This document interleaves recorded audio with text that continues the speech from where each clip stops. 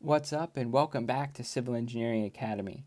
We're so happy you stopped by today to review with us a construction depth problem from the Civil PE exam. The question asks, a reportable incident occurs on a job site you are managing. How soon must this incident be recorded?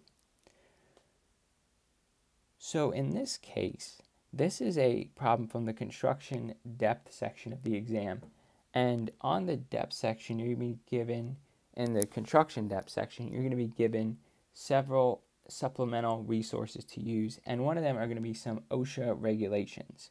So to solve this problem, you're going to turn to OSHA regulation 1904.29, section parentheses B parentheses 3. And in that section, you can see that after a reported incident occurs, and that's considered an injury or illness, you must enter the info on OSHA log 300 and the 301 report form within 7 days of receiving info that injury or illness occurred. So that's within 7 days, and that's straight from that regulation. So pretty straightforward problem if we know how to use our resources and knowing where to find the answer.